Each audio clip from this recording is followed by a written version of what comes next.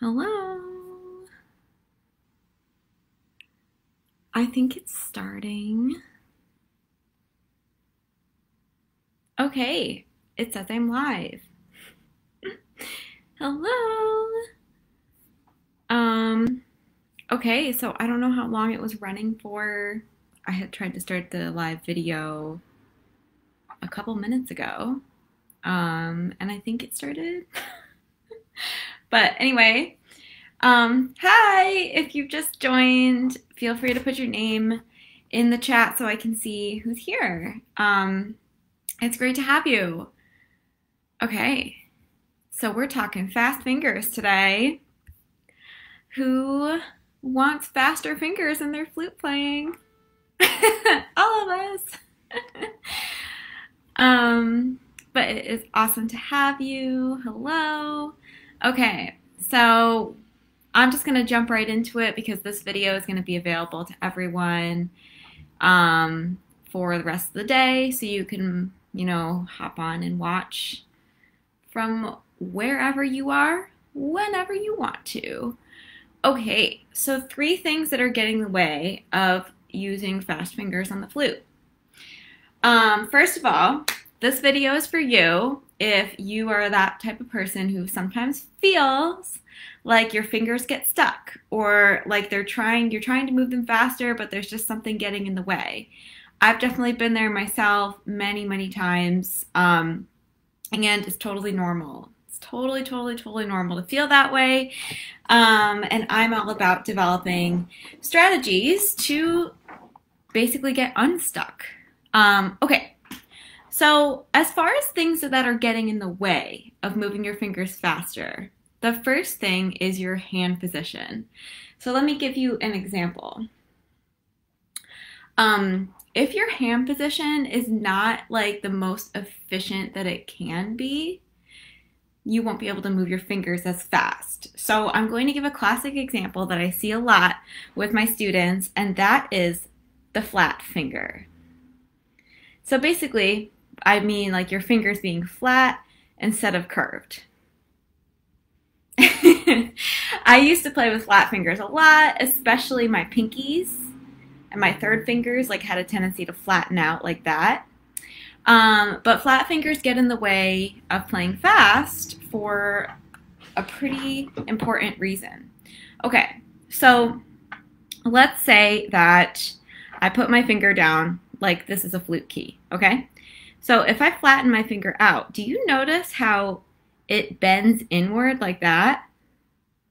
So it actually makes your finger less precise because when you put it down on the key, it sort of presses the key down and then it really presses the key down. It's kind of uneven. But if you were to keep it curved, then you put your finger down and it just stays put.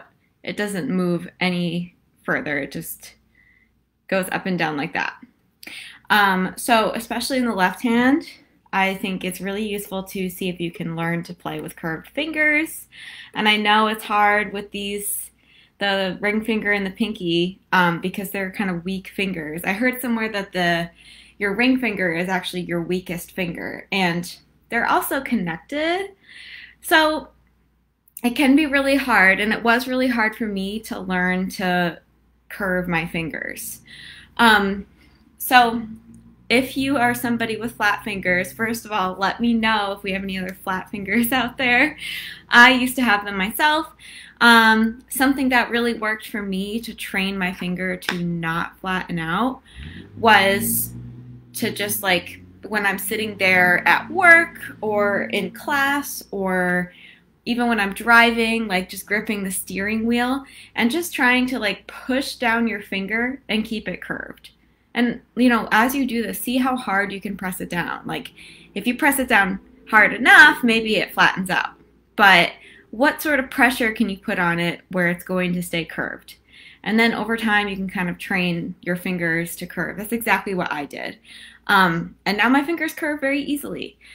So that is that. There are other things about your hand positions that get in the way, but that is just like one of the big reasons the hand position gets in the way that really sticks out to me. Okay, the second thing getting in the way is your scale routine. So raise your hand if you practice your scales every day. Or if not every day, regularly. Like let's say 3 to 5 times a week you play scales.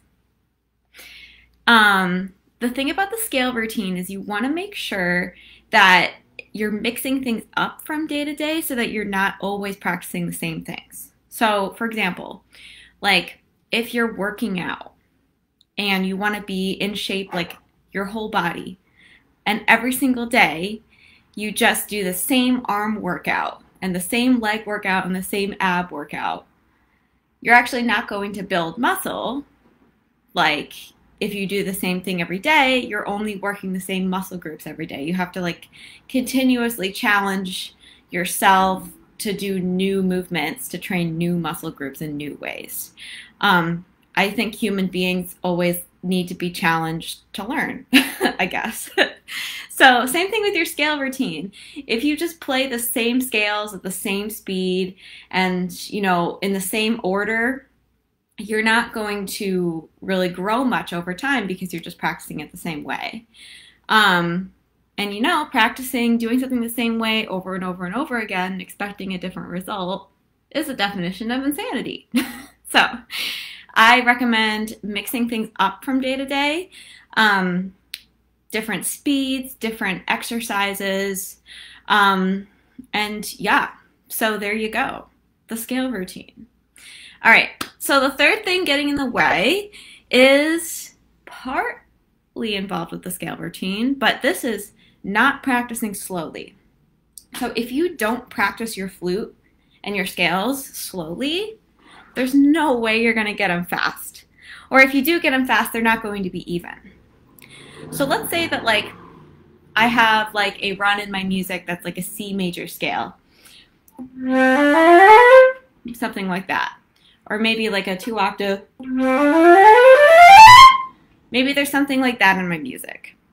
And I'm having trouble playing it fast, you know, or like some of the fingers I'm messing up on. The first step is to practice it slowly. So let's say I set my metronome to like some really slow tempo, and I just take my scale really slowly.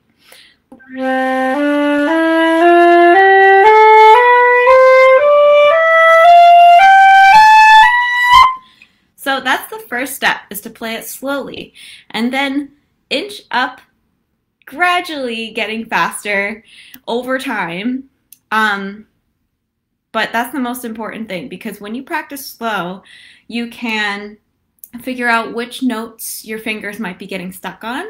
Like maybe from like C to D, you have like a flute balance issue. Like the flute feels like it's dropping, and then C to D always gets a little messy. Like when you play slowly, you can identify problems like that. And then, you know, if you can play it slowly in a very clean way, your success rate at playing it fast in a very clean way is much higher. I'm just thinking back on all the days that my mom is a music teacher, and I'm like, she used to like tell me all the time, she's like, you're practicing too fast. Stop practicing so fast. So she used to do that a lot. And you know what? Now I do the same thing with my students. I'm like, well, did you practice it slowly? Oh, okay. Well, that's why it's not cleaner. Okay. So does anyone have any questions? And I can see people are watching, but I can't see your names. So if you want to say hello, feel free to say hello. It's nice to have you here. We love talking fast fingers. Okay. So I think I'll give you guys a couple minutes to ask some questions, and let me actually play, if you don't mind, I'll play some of my scales that I practice at different speeds, because why not? And if you want to take out your flute, make this interactive, be my guest. All right, I got to get my metronome. I'm going to leave the screen real quick to get that. Okay, cool. So I'm going to do a few scales. I like to do Taffanel and Gobert number 4. That's kind of my fave right now, but I do mix it up. And I have all the stuff in our digital library at Woodwind Academy. So let me see. What tempo should I do? Yeah, so this is 92. I'm just gonna play some scales at a nice slow tempo for me.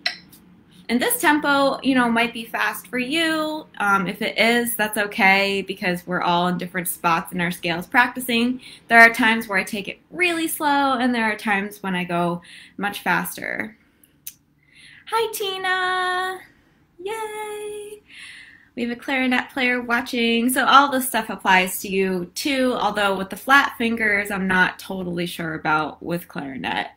That is something you might want to ask Anna about, just because the flute is out here and the clarinet is here. And I'm not sure if that changes, you know, the flat fingers thing at all. But just a tidbit. Everything else you should be able to do with clarinet, or any instrument.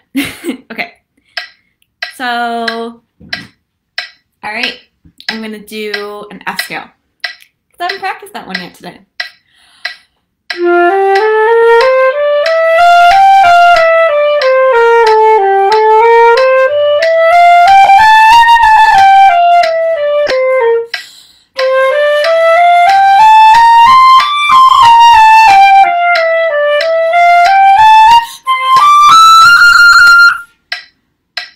Okay, so I feel like between B flat and C, there was a little bit of my fingers getting a little stuck.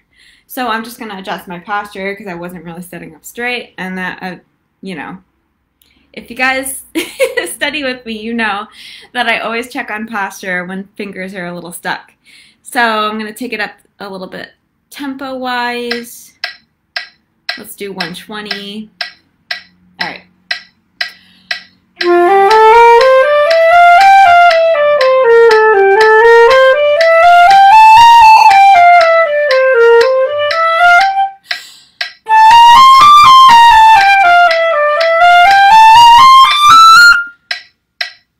Okay, so I'm pretty happy with how my fingers are sounding. I'm going to bump it up even more. And now F's a pretty easy scale. It only has one flat on the flute, at least. So if I was playing something like D minor or like G sharp minor or whatever, like maybe I would be doing slower tempos. Yay, I'll do this tempo.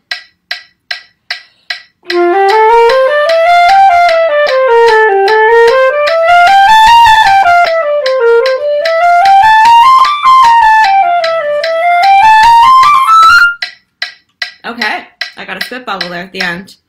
All right, I'm feeling like I keep running out of air, so I'm going to take it up even faster. And then there, you know, it just continues from there. But that's some scale practice that I would generally do each day. If you guys have any more questions about fast fingers, let me know. Because you know what? Fast fingers are for everyone. I firmly believe that everybody can play with fast fingers. If you're feeling stuck, it could be for many, many different reasons. Like maybe your posture is getting in the way, maybe your air and your embouchure aren't really working for you. Maybe you have, you know, flat finger syndrome for flute players. Maybe you don't have the right scale routine. So it could be any reason, but it is fixable. And tied with that, it's also important to make sure that you're using your fingers in a way that isn't going to cause health problems over time. Carpal tunnel, tendonitis. I've had tendonitis a couple of times, and since the last time I had it in grad school. When I started grad school, 2017. I had tendonitis in both wrists. But I figured out why. I healed and I redid my hand position so that I'm not putting stress on muscles that shouldn't have stress, basically to prevent future injury. But yes, okay, so Tina said not relaxed enough. That definitely contributes too. If you're tense in certain places, that can cause like tendonitis and inflammation issues like just by itself, and can prevent your fingers from moving fast because ultimately we want them to be relaxed. So when I talk about the curved finger thing, the reason I kind of like talk about this is not because of like literally the mechanics of the finger bending, how that affects everything, but also when you're relaxed, like when you're like doing yoga and you're in dead person's pose and you're just kind of like laying on the floor and your hands are super relaxed, notice what they do. So you just kind of let your hand, be dead. The fingers are curved. So you want to try to keep that position that your dead hand is in as much as possible when you're playing the flute. You want to keep as close as you can get to that. If you go far away from it by like playing the flute like this or something, like it doesn't really look like dead person's hand, then you're going to have some finger pain, you're going to have some trouble playing fast, you're going to have some trouble being relaxed, and things like that. Yeah. Cool. Well, that is awesome. Guys, let me know if you have any other questions. Just feel free to comment on the video, and Anna and I will pop on to answer them. But I hope you all have a good day, and enjoy your weekend. It's nice and sunny here in Baltimore, so I'm going to try and get outside. Alrighty, bye!